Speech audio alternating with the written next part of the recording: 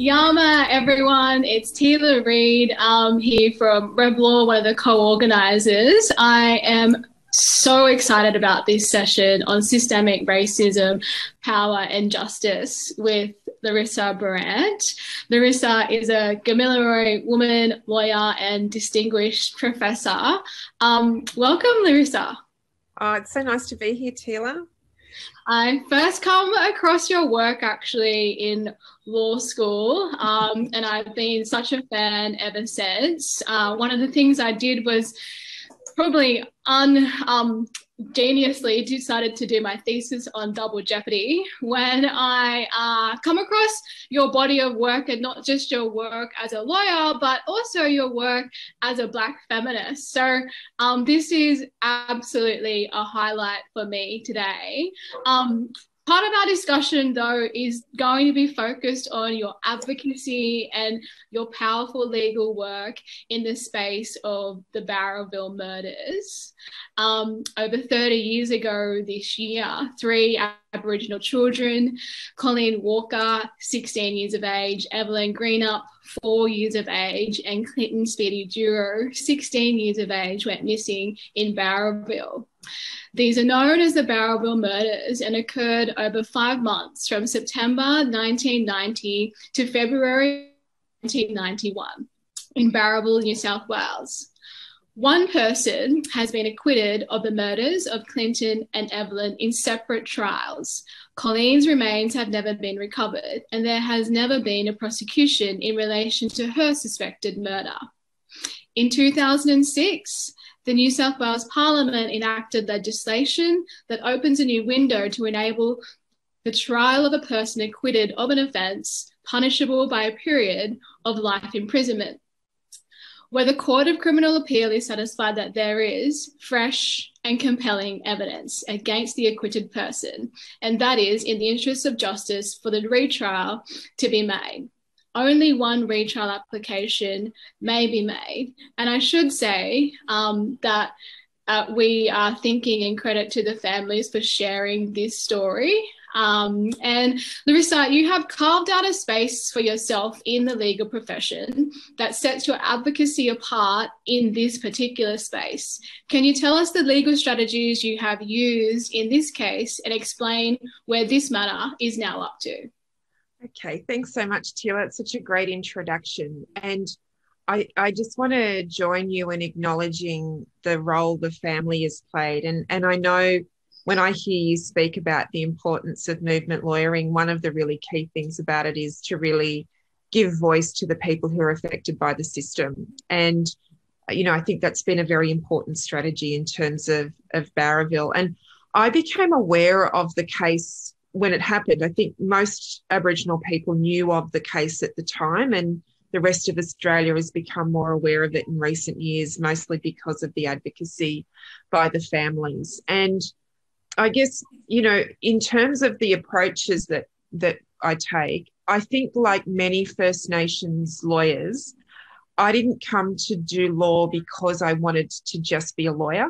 I was interested in doing law because I wanted to change a system that had deeply affected my own family, both through having a history of child removal policies affecting the generations of my family before me, being obviously from a community, Aboriginal nation that had been dispossessed, and having extended family member die in custody as one of the investigations that was done under the Royal Commission. So very personal reasons as to why we come to law. So I think we think about it differently in terms of how we approach it. I think another important thing for me and the team at Jumbunna who worked with me on the Barraville matter is that we didn't get involved in it until the family came to us and asked us, even though it was something that was really interesting to us. And I think there's that thing about, you know, being asked by a community and coming in respectfully rather than starting to think about an issue that might interest us and then kind of imposing ourselves on it. And I think there was a wonderful way in which the community worked with us that helped me think about my lawyering really differently. Some of the first discussions I had when I'd met with the families when I first got involved, which is over 10 years now, was to talk of the case had stalled at that time, and people were interested in getting attention. And it was really their reflection that said, where they had noticed that the only two times that there had been a movement in their own case had been when there had been coverage on the ABC of the issue. And so they had understood how important that media presence had been in terms of progressing their case. And we work with them around a range of strategies, which really also reflects the concept of movement lawyering. So one of the things they wanted to do was a documentary. There was some discussions about changing the legislation, and there was some discussions about some political lobbying to the Attorney General to try and get the case progressed in terms of making a recommendation under the double jeopardy law. So there was also, just to clarify, the change to the legislation was to change the wording of that double jeopardy law so that it would better suit the circumstances of the family. And the other thing we decided to do as lawyers was to try and lobby for that parliamentary inquiry. And we were told by everyone it would never happen. This is not the sort of thing that a parliamentary inquiry is held into. And absolutely it ended up being taking place and being a quite significant documentation of what had happened to the families.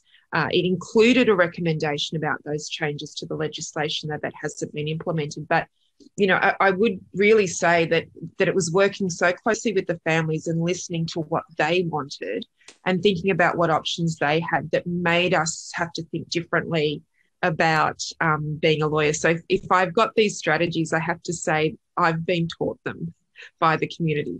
And you've really kind of nailed it in the sense that this seemed to be motivated and directed by the self-determination of the families that had driven the nature of the advocacy and the legal strategies that you then deployed in a case like this to create public awareness. That's absolutely right. And in fact, that's what we saw our roles as being as lawyers and academics, was that we had to speak to the community and hear what they wanted, listen to what they wanted, and act on that, not go in and say, this is what the law is, so this is what you can and can't do, this is how far you can go, and this is where it stops. We didn't start from that position. We started from a position of the family knows best what the family wants, and it's our responsibility and our job to find the best way to deliver that for them. And that's why we were looking at things like a parliamentary inquiry, which would have been outside the parameters of looking at it as a straight legal case. And you know, every lawyer that we spoke to, non-Indigenous lawyer, always said, oh, you know, there's nothing you can do. There's nothing you can do. And there were two things that frustrated me about that. One was the narrowness of the thinking and the fact that there were things we could do. They weren't taking the case to court as the only option. And the second thing about it that really bothered me was how little respect was shown to the voices of the families, how the kind of idea that you could just close this case down meant that their voices were continually not being heard.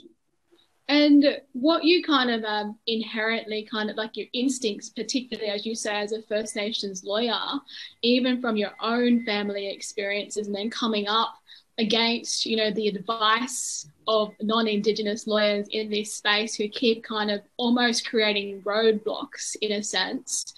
You also mentioned that, you know, this is personally driven for you because I, you know, speaking about advocacy generally, they don't teach you at law school about the impact of the stolen generations here or the impact of the judicial process and those systems. And so while you're taking this case and driving the systemic changes, there's so much more going on for our mob, isn't there? Well, that's right. And I feel like it all becomes interrelated. And I think there's a couple of really important things that you're talking about there, Teela. The first is the way in which we're not taught enough to think critically while we're at law school. The second is this idea that many people still have, that to be a good lawyer means being neutral and dispassionate. And I just completely disagree with that. And you know, I think we also come to see, look, we arrive knowing law is about a power relationship. And I think people can go easily through their whole law degree and never think about the power imbalances that are perpetuated by that legal system that people then blindly go and work in. And I think that says a lot about the failings of our legal education framework. And it says a lot about the way in which, as lawyers, we're often trained to not question the system. That, you know, if you want to work for Indigenous people, you go and work for legal aid and you process people going through the criminal justice system, is what they're teaching you. Now, you and I know, having both had that experience of working at legal aid, that's not what we're there doing. And we find lots of ways to subvert that. But that's because of what we've been trained outside of the law school to do. And, you know, from our communities, from our parents, from our grandparents, about a broader concept of what law is, what justice is, and what it means to be an advocate. And I just think, you know, so much that has been powerful in this case and elevated it into the public consciousness, because you really have done that with the number of strategies that you've implemented. It's highlighted, though, both, I think, in these systems that we're dealing with in Australia, the real tension between the judicial and the political systems. And as lawyers, I know, especially as a First Nations lawyer, I get it a lot. You know, we're told to stay in our lane, to do law, and keep politics out of it. I guess, you know, I really want to hear from you, like, how have you straddled that so graciously and powerfully, at the same time, I guess, ensuring that the self-determination of these families is adhered to? I guess there's a part of it that was knowing that when someone told me I had to choose between being a legal academic and a practitioner, that was really bad advice. It might have been the advice for achieving success in a very limited way within the legal profession once upon a time. I don't think that's true as a general rule now. And I certainly don't think that's how we as First Nations lawyers would ever define success. To us, success is about making an impact in the community and having the community be a better place because of the work we've done. That's our measure of success. So freeing myself from that was the first thing. And the second thing was, I guess, you know, I feel like I was very lucky to grow up in a really strong community that taught me about the importance of advocacy above all else. And, you know, we get trained as lawyers to have a very narrow view of what advocacy is. But I think from where we grow up as First Nations people, we come from a really long line of people who have been advocating for change in really different ways. And in some ways, what I feel is like my father's generation were that generation that knocked down the doors of the university to let my generation in, people like me and my brother and Terry Janke and Robin Quiggin and Tony McAvoy, that first wave of us that were coming in pretty much from high school into university. And so our responsibility wasn't to the legal profession, our responsibility was to the community. You know, I feel too, Teela, and I know when I've heard you speak, this sort of resonates with me. At the end of the day, we go home to the community. We leave the community to go to work, but we live in the community. We don't live in the legal profession. And that's where I think our biggest accountability is. So there's probably two things to sum up from that in terms of what's been my experience. The first was being really lucky to have those strong values and knowing what was important early on and kind of being guided by that, and feeling like that was more important to me than any other kind of success, any other measure of success. and it's kind of strange because that success has followed, but I don't think I would have been as good at what I did if I'd in any way tried to stifle my passion for it. I think that's been a really important part of it. So just sort of letting go from what the expectations of the profession are, I think has been the other really important part of that. Thinking of a self-defined idea of what it means to be a successful advocate rather than what the profession might think. And it's so powerful when you literally have just said that, we get told at law school, at College of Law, in our jobs, when maintaining our training, our ultimate, our first paramount duty to the court, duty to the law. And that is precisely where the tension is for us as First Nations lawyers. Our obligations are to our communities. And that raises lots of ethical issues and tensions as an advocate. Well, it doesn't it, in a way, in the way the legal system is framed. But I feel sometimes that, I don't know how you feel about this, but I'm sure you've been in the same position where people sort of impose that view upon you that you are, not behaving like a lawyer should because you're doing things outside of just running cases. And I just don't agree with that. I feel like if my responsibility, and our main responsibility as lawyers is to our clients, that is our paramount responsibility. So when we take on the privilege of working with a group of people like the Bowraville families, that is my first obligation. And I feel that that's kind of a paramount thing. I think where the legal profession does itself a disservice in terms of thinking narrowly about that obligation, and this is something they can learn from how we culturally approach this, is that we give paramount views to those people who come to us and say, this is what we want. And we think strategically about how to achieve that for them rather than look narrowly at what the law says you can and can't do and try and fit them into that box and say, well, actually, if you can't meet these legal tests, well, unfortunately, there's nothing we can do for you. I mean, you and I both know that's not where it ends for us. And nor would we ever accept that system is right. So that's why, your next strategy is to keep changing that law. Your next strategy is to keep making sure you've got a forum where people can hear these voices. I think if you take a broad view about and a thoughtful view about being the best advocate for your client and don't think narrowly about it, some of those ethical choices that people tell you are attention are less of attention because, they're trying to put you in a way, really. They're not worried about us not doing the best things for our client. They're worried about us being disruptors within the legal system and upsetting a power system that's worked very well for them.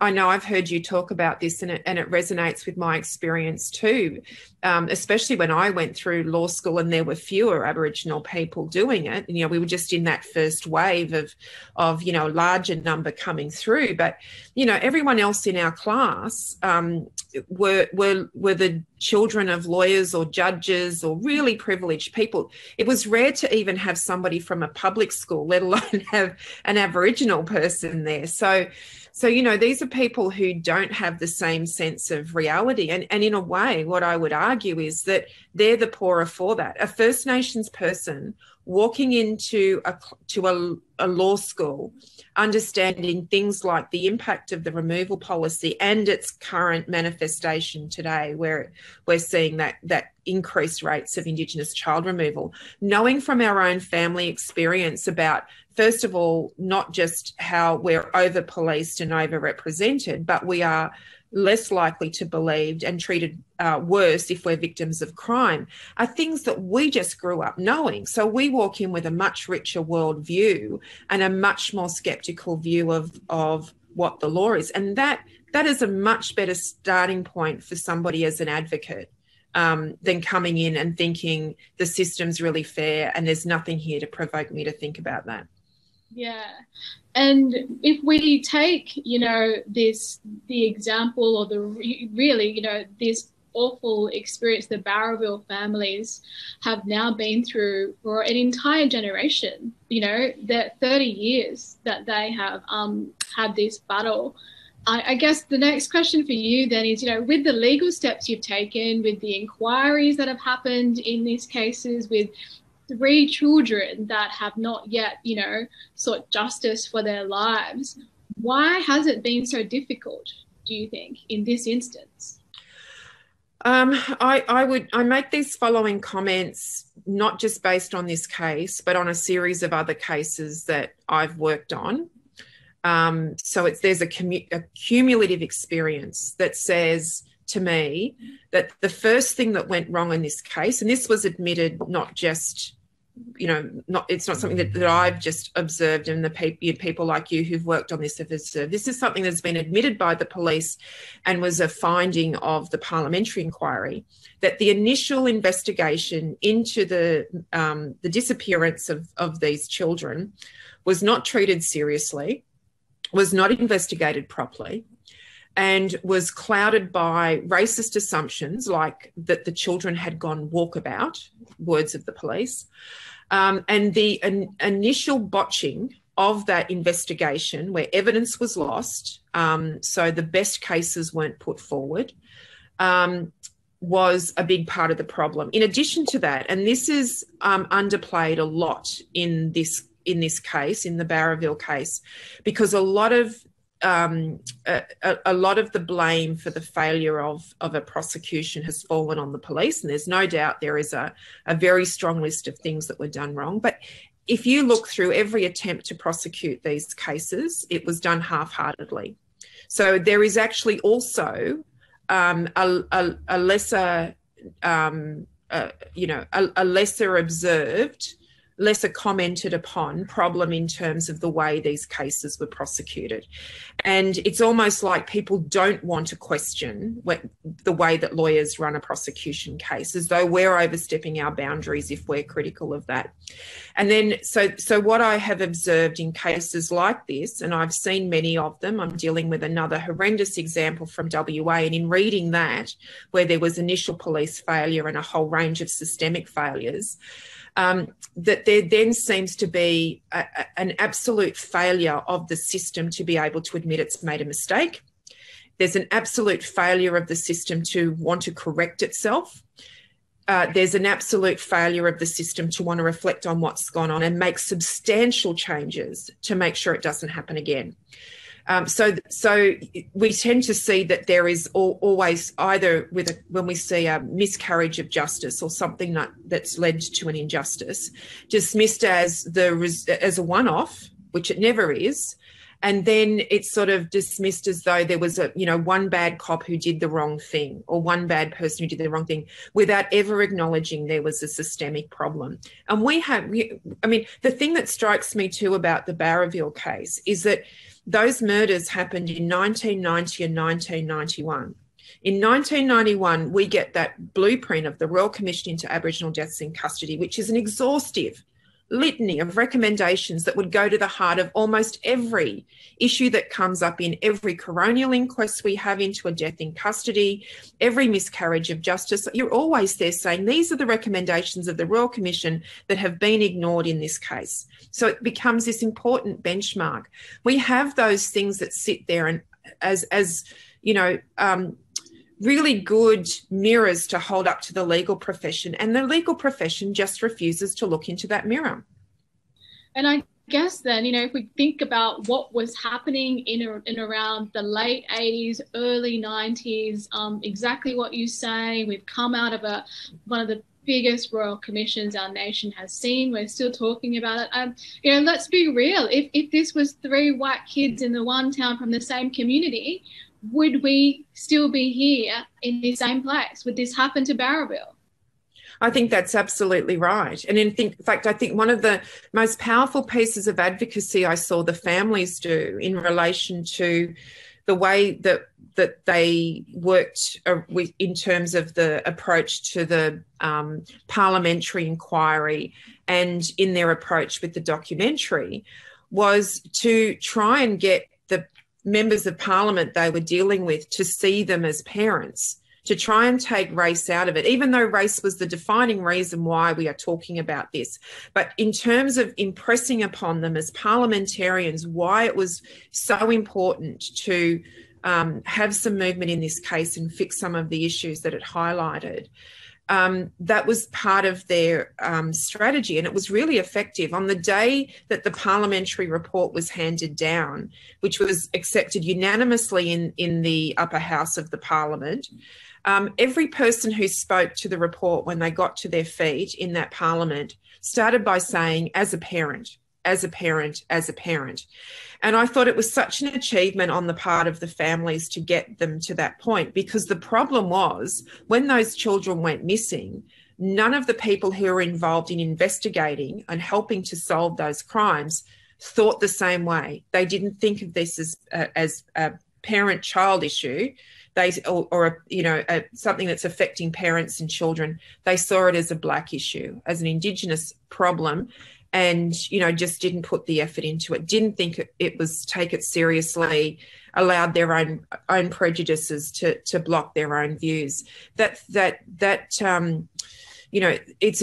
It's a very powerful thing to be able to say, if you take away my race, you would have treated me differently, and to be able to prove that as clearly as our Barraville families have done that. It's almost like, when you explain that, I just, can feel how frustrating it must be, because it's almost like they're fighting for the dignity to be recognised as humans and people that matter in the community, and the fact that it was their children that went missing is almost the most simple thing that they're asking for justice in this instance. Look, I think that's such an important point, Teela, and to me, that's almost the most heartbreaking thing about it. And what makes me so frustrated in terms of their treatment in that context is that I see that prejudice in so many other parts of my work. That thing to fail to appreciate what it means as a parent to lose a child just because that parent is Aboriginal. That was exactly not just part of the initial failure to investigate the case properly, but has riddled decision-making through this case in most of the time that I've been involved with it. I see that same level of not being able to appreciate the extent to which, like an Aboriginal parent is like any other parent, in the child removal space, the sorts of assumptions that are made there. And, I worked on another film recently called In My Blood It Runs, about a little 12-year-old boy in Alice Springs. Beautiful story that sort of shows a young child who's really bright and gifted, and especially very culturally aware, has a lot of healing powers, and had every chance of falling through the education system, and really shows the shadow under which an Aboriginal family lives with over-policing and the threat of child removal, child protection intervention. And when we were talking to the families about what message they wanted audiences to have from this film, as we were starting to think about how we would roll it out, the first thing they said, Teela, was, we just want people to know that we love our children. And it just breaks my heart that we live in a society where an Aboriginal person has to feel like that is a radical idea, that we love our children. I mean, just think of the racism that's in that worldview that makes you feel like that's something that you have to say and something that you have to prove.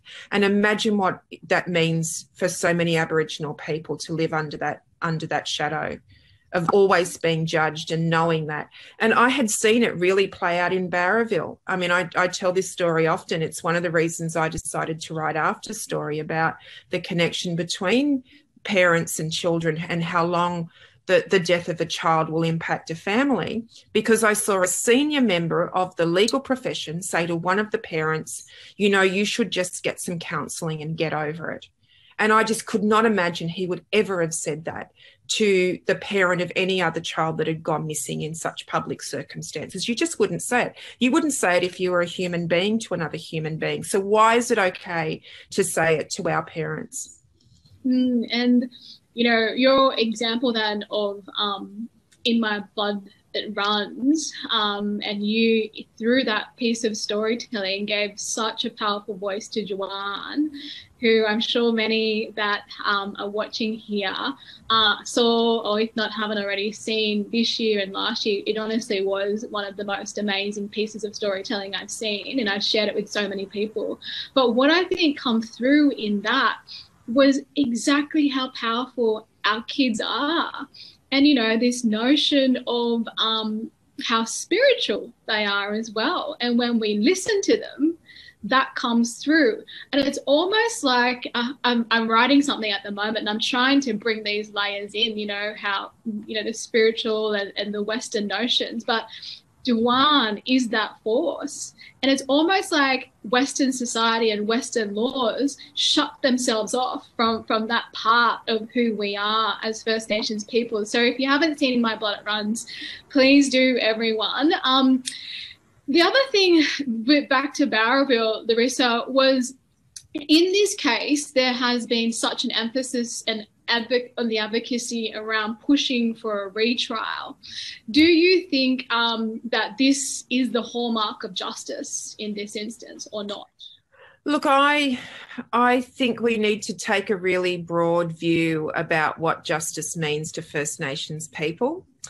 And the only reason why in this case it's been such a defining feature of what justice looks like is that's because that's what the families have said. And you would often hear them say, you know, they didn't want compensation, they didn't want money.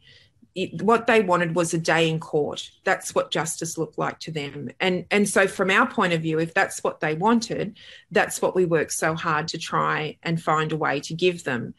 And, you know, I think there's something really interesting about why that was the case. And in many ways, I don't think it was because of any faith in the court system or, you know, or any belief that if there was a conviction that would heal anything. I mean, I'm, you know, 100% sure that it wasn't that simple. What I think it was a big part of it was knowing that if they hadn't been treated in such a racist manner, a day in court was what they would have got.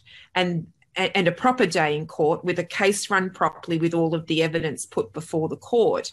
And that's in a way what people were saying to us. We just wanted to have what any other person would have, which is to have this person judged against all these things.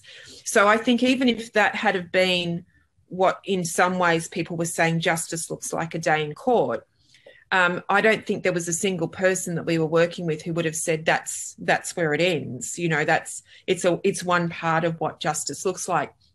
And the other thing that strikes me so much about the Barraville families, and I see this a lot in our families who have had a member of the family die in custody and continue tirelessly to fight for justice, is they are well aware that although the justice they're fighting for might be in a narrow sense, you know, an inquiry, a finding, or whatever, a conviction, a charges being laid, whatever that is, they know that won't heal, but they also know that the advocacy that they have will hopefully, their ambition is always to make sure it doesn't happen to another family. And you hear that all the time, you know, and you look at, you know, the amazing advocacy, say, of Auntie Tanya Day's family. No way is the legislative changes that they've been able to get through in Victoria going to heal the hurt that they've had or change what's happened to them. But they must know that by making that change to legislation, they have ensured that there will be other families that didn't lose a beloved member because of what they've done. And I feel like there's an element of when people are fighting for justice that they know full well that part of their pathway is about changing the things that have not worked in the system for them. It's about that systemic change.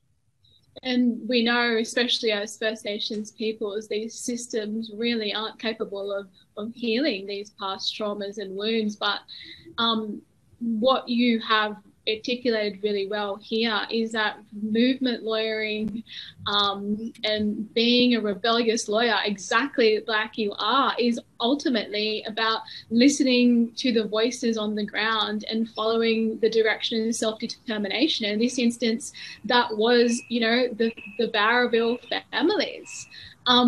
Before I let you go, I kind of want to change it up a little bit here, because you are an amazing writer, and for those that are following, probably are on Blackfella Book Club as well. I've pumped your work out so much.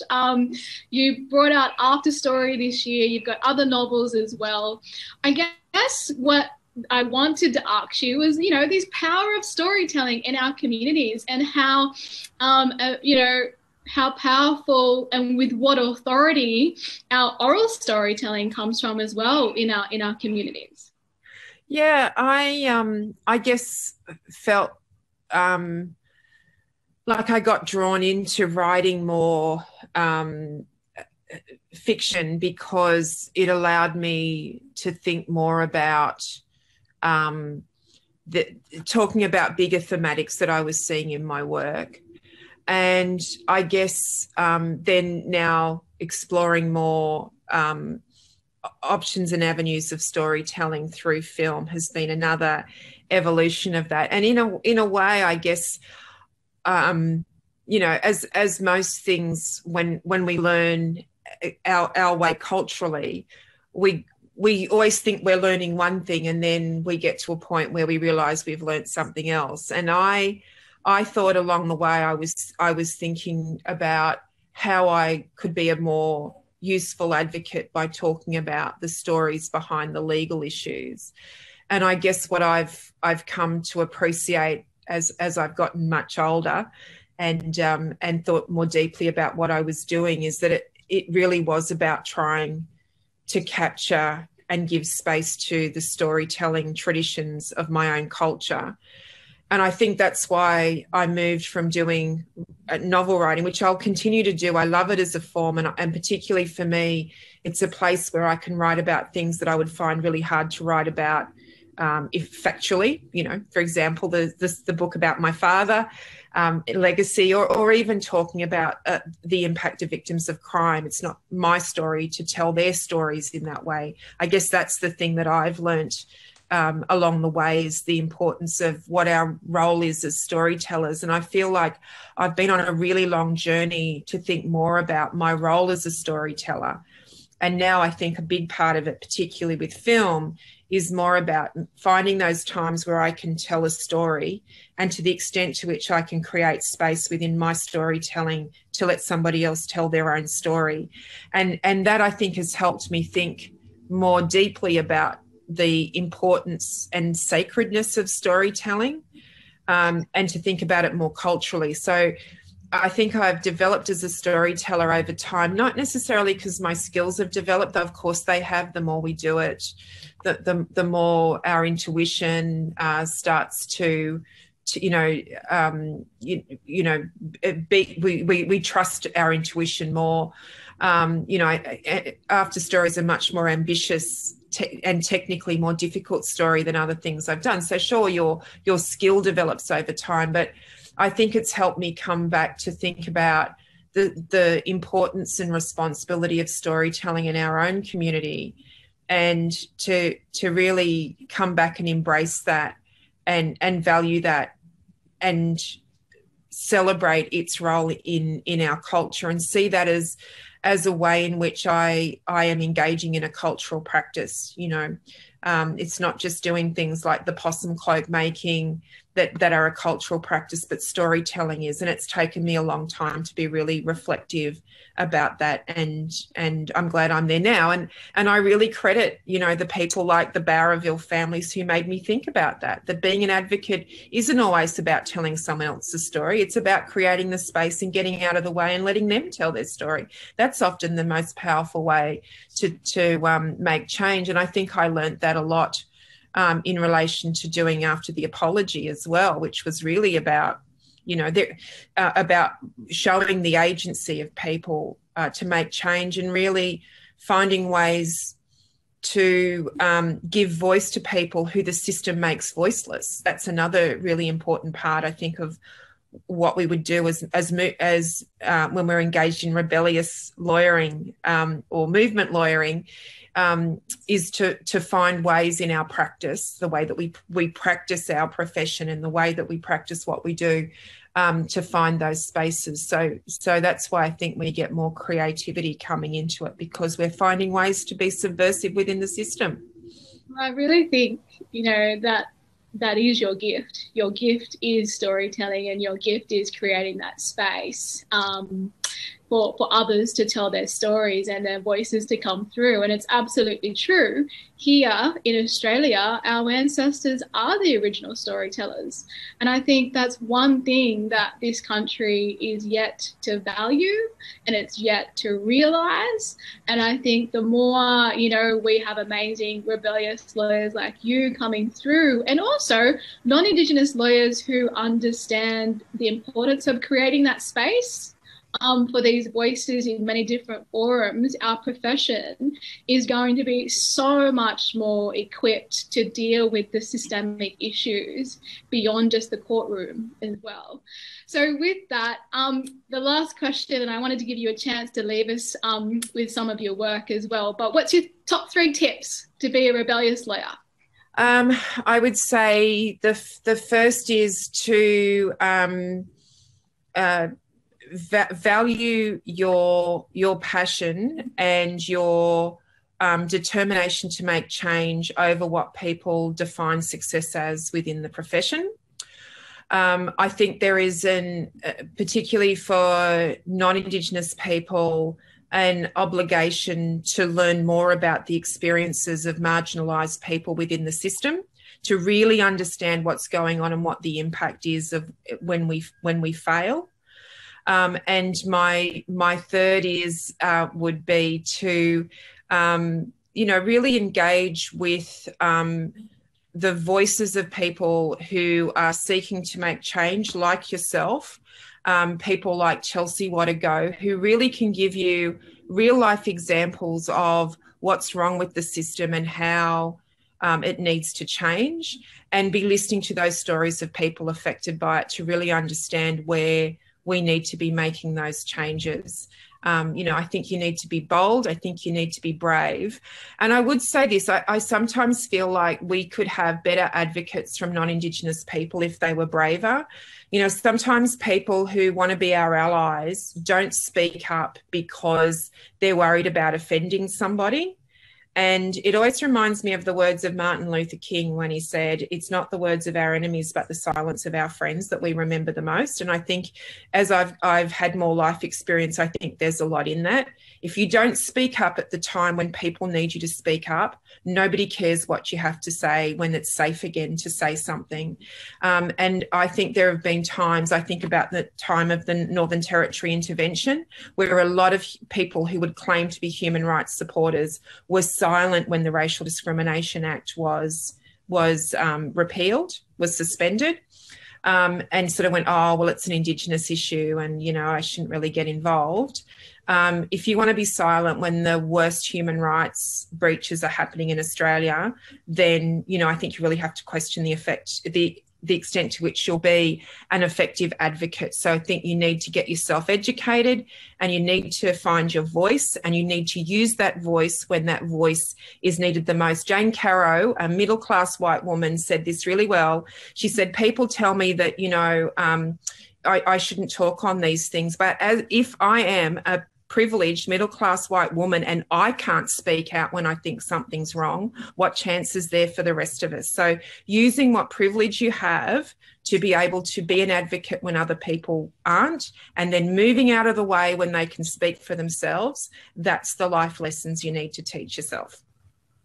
Well, with that was so amazing. Thank you for all of your time. I know that you've worked in so many different spaces now. We've got so much. I feel like we could talk for more. There was one piece of work you would like to leave this with? Yes. Yeah, so this is a clip from after the apology, and why I've used it is because I think everything I've learned about storytelling from the Barraville families is in helped me with this story. And I think it shows, first of all, the power of hearing a story in somebody's own voice about injustice rather than us explaining it as a lawyer. So I'd ask you to reflect on that if you're listening to this for the first time, about how powerful this is in terms of you understanding that something is wrong with this issue. And I just wanted to also show it because it shows a very clever technique. I've used rotoscoping in this to have a line drawing. You can tell that the woman speaking is a First Nations woman, but I've taken the colour of her skin out. It was a very powerful way of having trying to explain something from a parent's point of view without being dismissed because of the colour of your skin, that I saw used effectively in African American filmmaking, and adopted it in this space. And just finally, the problem for many people who've had an injustice in the child protection system is that there are legal prohibitions on being able to talk about the case. So if you've had something happen to you that is egregious and wrong, you can't talk about it. So look at how we've used animation to allow somebody to speak in their own voice about their own experience of injustice, but still keep within the laws of keeping them anonymous. Thank you, Larissa, and we hope you all tune in to the link that we're going to provide after the apology. Thank you.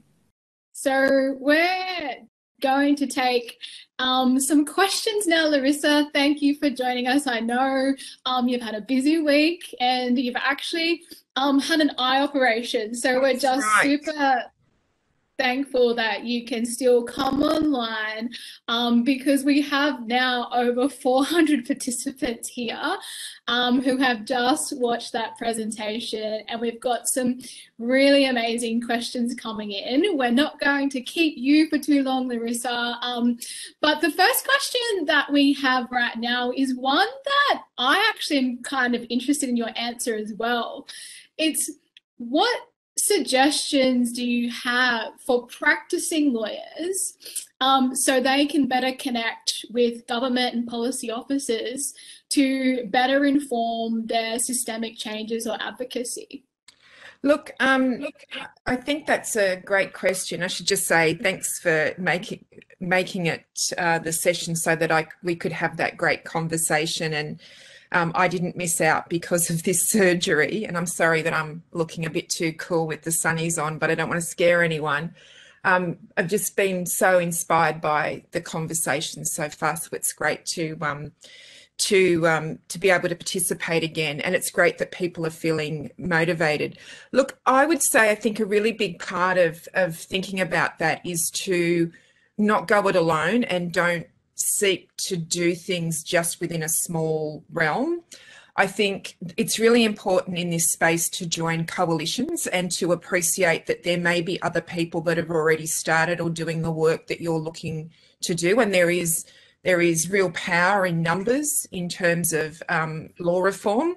So one of the first things I think, if you're in your own practice seeing an injustice, would be to reach out to other people who are working in a similar area and who have the appetite to want to do that change, and to importantly, and I guess this goes back to one of the real principles of movement lawyering that's come out this morning, is to be connecting with the part of the community that wants to see that change as well. So, for example, a lot of the work that we do at Jumbunna, we would, around advocacy and reform of, say, the coronial system or the criminal justice system, would be led by the work that we're doing with our First Nations people who are dealing with issues in those jurisdictions, so that they're almost the first and foremost voice. And we partner too with like-minded people. We've got a very strong partnership, for example, with the National Justice Project, which goes all the way back to our work in bringing litigation around the Northern Territory intervention. So I think a really good part of that strategy, first of all, is to find where your allies are and be really strategic about it, and build on the efforts that are already there, and particularly where your allies might have those really strong community connections. I think that's a very good first place to start. And strategy is so important, is it? You and I have been texting all morning since like Vince came on, and we're so inspired by his international keynote as well. And one of the things is, I guess, you know, it says a lot about you both bouncing back from this operation, Vince on his year, you know, on off his sabbatical, coming in and zooming in as well from overseas, how committed movement lawyers and rebellious lawyers are to this kind of work. One of the things that really resonated with me, both from kind of our conversations and what Vince also said that I think aligns with your work, was this notion of feeling like failures as lawyers, but the community seeing that and feeling it in a different way as propelling their issue forward. And I can see from Barrowville that there has been so many different setbacks, and Vince gave the example of the lawyer going back into the community and having to explain losing a case. I guess, you know, my question to you is, firstly, how do you deal with that? And I think how pivotal are setbacks in moving particularly cases like Barrowville forward?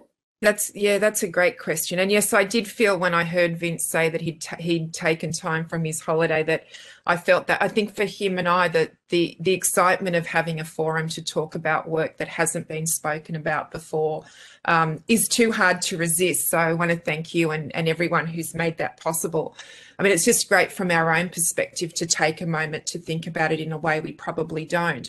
And I thought that was really a really helpful reflection. I think if you thought about winning as how, in terms of this space being how many times you actually win in court, you would really be, first of all, incredibly demoralized.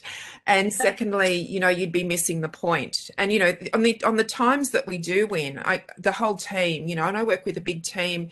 As I mentioned, we work a lot with the National Justice Project.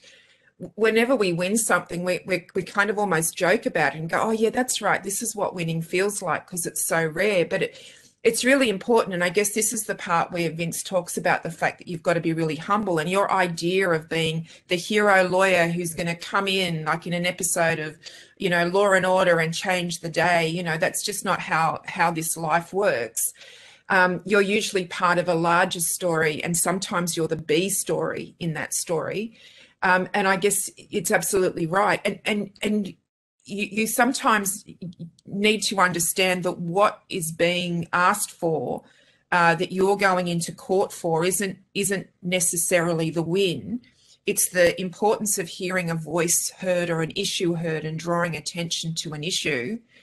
It is also, and I think importantly, this is, you know, this came out in our conversation, it's about realizing that a lot of this is about raising attention to an injustice where the system's failed, to fix the system so it doesn't happen to anyone else. And it's probably a good moment just to take a minute to acknowledge the work done in South Australia overnight, where Latoya Rule and a group of advocates have changed the spithood legislation. Latoya's brother had died in custody in a spithood, and they've advocated for that one change. It's in some ways that can seem like a small change, but I think what Latoya and everyone who's advocated with them can appreciate is that means that it's highly likely that won't happen to another family. So I think the thing about movement lawyering is that it is about a movement. It's about structural change, and it's about systemic change.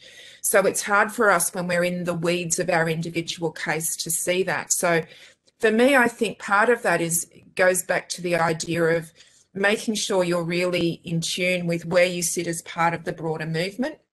It's about making sure that you're you know, that you're listening very closely to what the community that you're working for wants and what their ambitions are.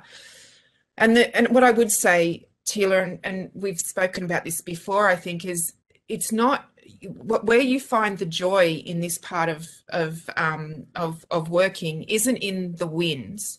It's actually in those moments when you're with the community and the community sees you like family. The times that the Barrowville case, I feel like I've been successful in that, despite what might look like not wins on the board, has been moments where it's been a family only thing and the families turn to me and go, that includes you. You know, to me, that they are the moments where you realise you've listened and you've become a real part of you've stood with those families in those shoes. And I think that's sort of, you know, how you need to reposition yourself to be intuitive about how to navigate this space. Yeah, and it was really amazing to see the news come in overnight with the work Latoya and her family have been doing. And it just goes to show that these multiple strategies do work.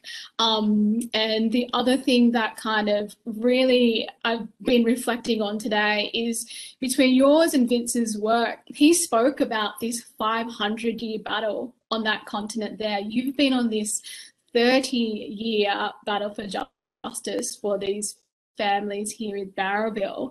I guess, what were the next steps for this case, do you think? Well, look, I think where it sits at the moment with decisions that have been made there in terms of where the legal system has stopped with two of the cases, with the failure to implement the legislation that was recommended by the parliamentary inquiry. And one case still hasn't been run, so Colleen's case is still open. It means that there are other solutions that need to be looked at now, and just, you know, still working behind the scenes. What I will say, without, you know, this is obviously something that the families are working on, and I don't want to betray a confidence, but just to say, they are still working. And one thing that I've always admired about them is that they've always got a plan B. Every time a door's closed, they were always ready to go with the next thing. And if anyone thinks that just because there's no legal avenue left that those families have stopped fighting, they are wrong. There's another very powerful documentary coming out about their story, updated from when they did their first one. You know, they will continue to raise awareness about this. And I would say the other thing that they have done is which, you know, is just one of the offsets that would be invisible to other people. So it's worth sort of talking about. They might not have had any justice in that narrow sense in their case, but their work, particularly through the parliamentary inquiry, has led to changes in police training about issues around race. Now, you know, that is not a small thing for them to have achieved, which has been something that many people have been advocating for, but it came directly out of their inquiry. So, you know, I think you can't underestimate it. I think the sad thing for the broader community is that they don't see how much power these families had, how much change they've done, and they're just not the sort of people who'll sit there and blow their own horn about it. They're too busy getting on with something else. But, you know, I'm really pleased to be able to share that with a group of lawyers, that actually this group of people from Barraville who've had no legal training whatsoever have continued in their own way to make substantial changes through a legal system that let them down. Well, finally, thank you so much for your time. You really have raised the bar in terms of how important our storytelling is, and you've done that across a number of mediums, and your body of work speaks for itself. While everyone else now goes to lunch, we wish you well. Thank you for joining us, and we are now going to show, while people pop off to their lunch break and still sit behind the screen, your after the apology video. So here it is, everyone. Thanks, Teela. Thanks, everyone. See ya. Bye.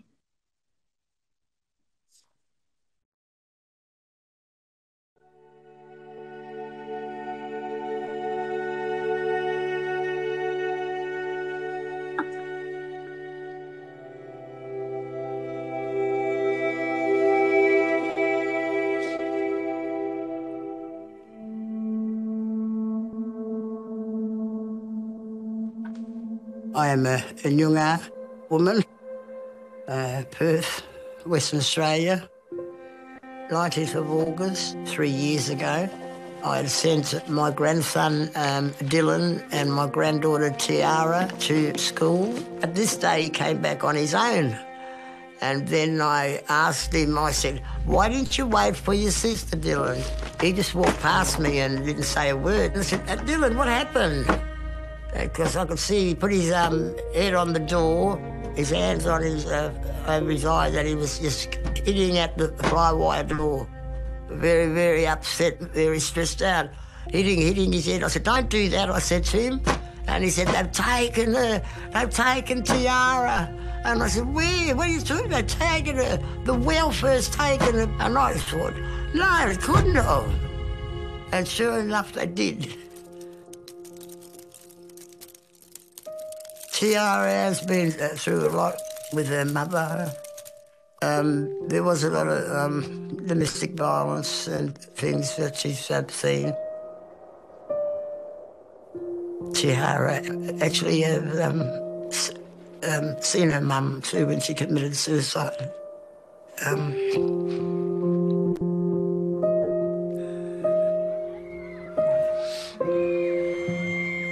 Now there were 6, 7 people there to kidnap her from the school. I didn't know what to do. I was just so upset and crying, and my head was... I just couldn't believe that they could do such a thing like that this day and age. I didn't know where she was. I spoke to the docks worker, and then she said, would you like to talk to Teela? I said, well, what do you think? I said. And then I spoke to Teela, and then I heard her little voice at the end of the line, all the way over there. She said, Nan. I said, Nan. I said, where are you? Because I didn't know, and no one would tell me, so I had asked my own granddaughter, and she was crying. They're flying her in, flying her out like she was like a little parcel, and like she was an orphan. She's not an orphan, she's got family. We are her family. I just thought, you know, what did I do wrong? Teela was not getting on at school, you know, the issues and walking out of the class and that. They thought it was coming from home, but there was a little boy who was bullying Teela at school. It was all this fabricated, all these lies that the doc said about me. I'm sending her to school with no lunch and everything. I've got a report from the principal from the school, and he said she's always been at school, always had her lunch, always did her homework. I knew I didn't do anything wrong. Now, then I went over and then I went to the courts, and I had a few other grandmothers over there. I didn't know them. I was a stranger. They were strangers to me. We were all fighting for the same cause, to get our grandchildren back. They said to me that I could have my granddaughter back, return her immediately. The lady from Docks brought her to the motel, and I said, oh, really, I get butterflies, you know, real. I was so happy. And then she pulled up, and then she got out of the car, and I seen her, and she said to me, the first thing she said, and we gave her, she said, I knew you'd come, Nan. I knew you'd come and get me, she said, because I prayed, she said, I prayed.